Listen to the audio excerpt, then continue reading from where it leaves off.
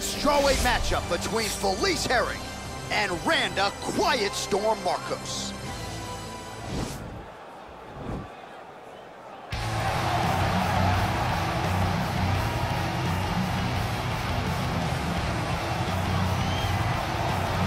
All right, here's the #1 strawweight contender. She is set for this title fight here tonight. Certainly deserves this opportunity, but confidence has never been an issue. She believes for a while she has been the best 115er on the roster, and tonight she can leave as the champion, and she is looking to do just that here in a matter of moments. Excited to see how this one plays out.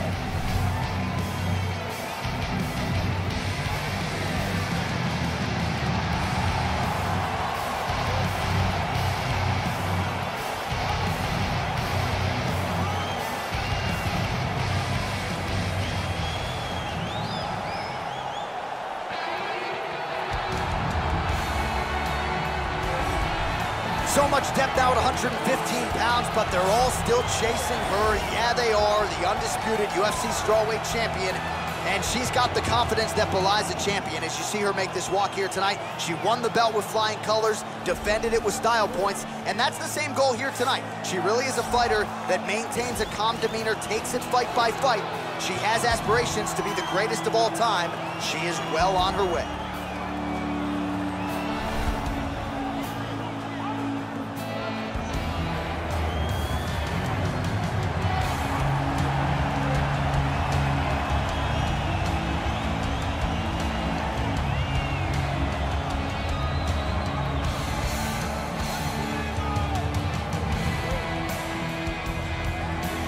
And now our tale of the tape for this strawweight championship fight.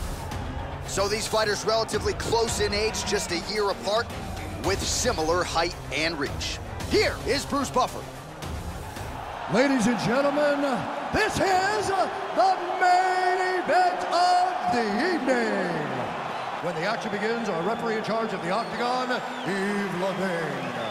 And now, this is the moment UFC fans around the world have been waiting for. Live from the sold-out arena in Rio de Janeiro, Brazil.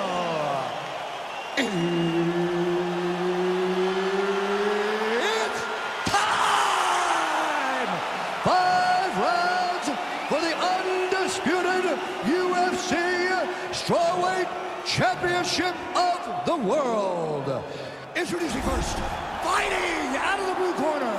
This woman is a mixed martial artist holding a professional record of 10 wins, 9 losses, and 1 draw. She stands 5 feet 4 inches tall, weighing in at 115 pounds. Introducing the challenger, Randa Quiet Storm Markos. And now introducing the champion, fighting out of the red corner. This woman is a mixed martial artist holding a professional record of 14 wins, 8 losses. She stands 5 feet 5 inches tall, weighing in at 115 pounds, fighting out of Crystal Lake, Illinois, presenting the reigning, defending, undisputed UFC strawweight champion of the world, Felice Lil Bulldog Herrig.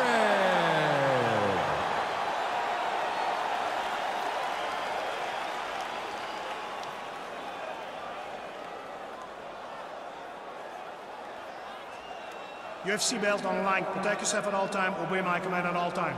If you want to touch love, do it now. Go back to your corner.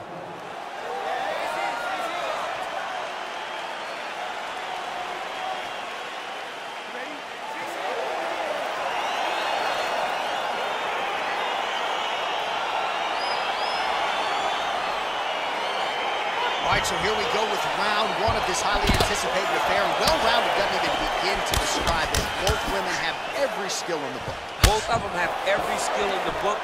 They're so talented. They train so hard. They come from great camp. This is a very even matchup.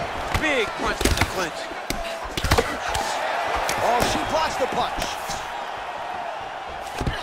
Well, clearly she wanted to get this fight to the ground to try to fatigue the striker early. Mission accomplished so far. Mission accomplished. Even her team couldn't have imagined that it would work so early in the fight.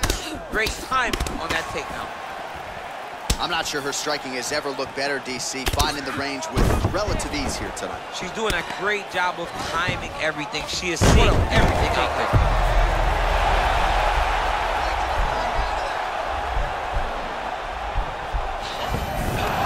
Somehow stays in the fight.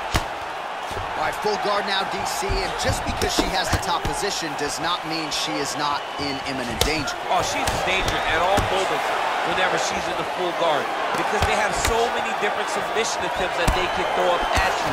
So she needs to pass. By passing the half guard, already eliminates a vast majority of those submissions. Move to half guard, then continues to try to advance to either get off great ground and pound or just positional advantages in the grappling. Oh, and she's back up again. Nice job to post the hand and get back to her feet. In-fight numbers for you now. 29 total strikes have landed tonight for Felice Herrig. Markos' lower jaw does not look good. I don't think it's broken, but starting to show some obvious signs of swelling. Well, we told you off the top, this might just be a matter of time.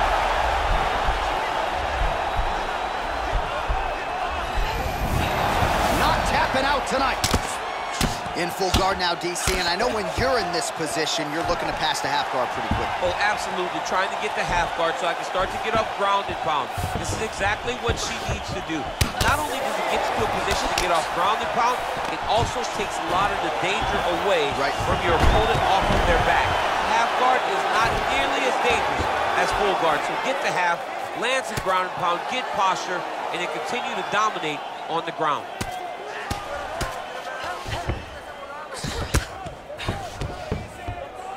And she's back up again. Just out of range with that left hook. Big knee.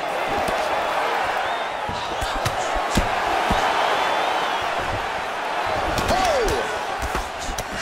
All right, so the fighters are in the clinch again, DC. All right, so she goes for the double leg takedown here, DC, and she is able to secure it. Beautifully done there.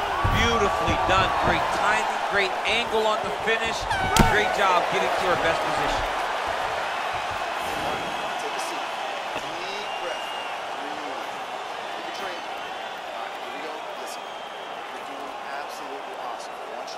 All right, let's take a look back at some of the replays, DC. And if you like punching technique, that round was about as good as it gets. Yeah, it looks like a boxing fight. She does a great job of using her hands to set everything up.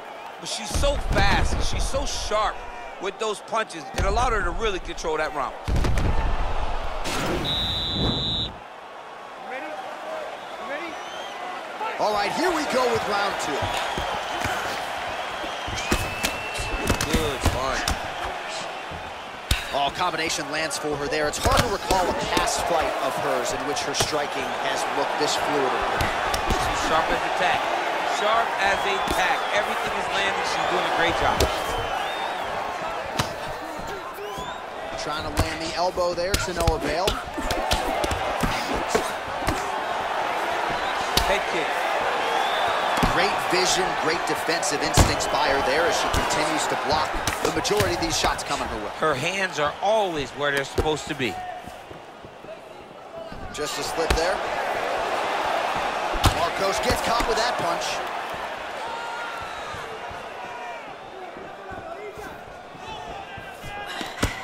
Well, she's landed some good shots, but kind of point fight. Markos gets the takedown there.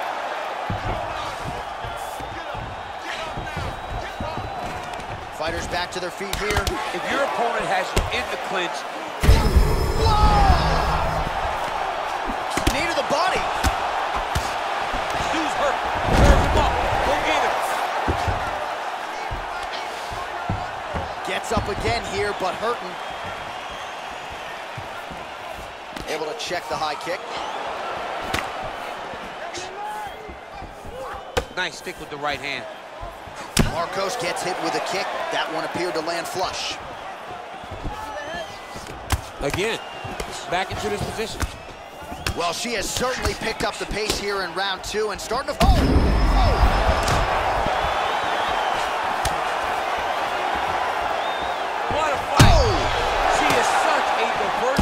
her that big strike landed, and it looks like she's gonna finish this fight. Now goes in and secures the takedown. Back to the feet. Right hand punch from the clinch. Oh, the right hand is there for DC. For my money, she's really timing her shots. Another big takedown. Oh, beautiful throw by her there to get her opponent to the ground. Well, back to her feet here, but man, nice job by her to get the takedown there, and I know her opponent felt like she put in all the right work, but sometimes working on a guillotine.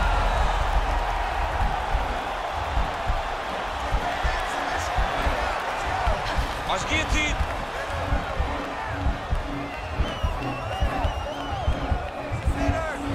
Oh, we're getting a finish here. Now she's in trouble.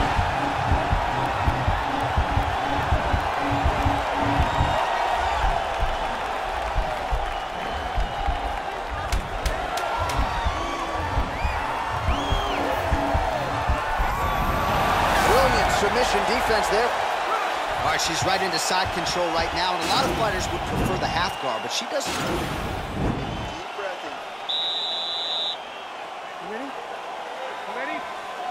Here we go, third round of this championship. Oh, she goes high, and she did not miss there. This could be the end. I mean, she hurt her so bad with that big head kick. I don't know how she's standing. Back to the feet. Oh, you can never. Oh, and that's gonna do it. Wow, what a performance. That was a good stoppage by the referee. She was not effectively defending herself, and the opponent was doing some real damage. It became a dangerous situation. I think it's the right call by the official, and she will live to fight another day. All right, we take a look back at some of the pictures from this one, and she had it all going on tonight, but certainly her boxing was on point. Her boxing always is what allows her to dictate the pace of fights. Finally, she landed the strike that ended the night of her opponent.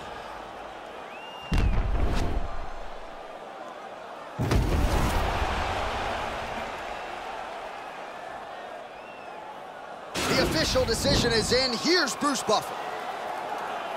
Ladies and gentlemen, referee Yves Leving has called a stop to this contest at 34 seconds of the third round, declaring the winner by knockout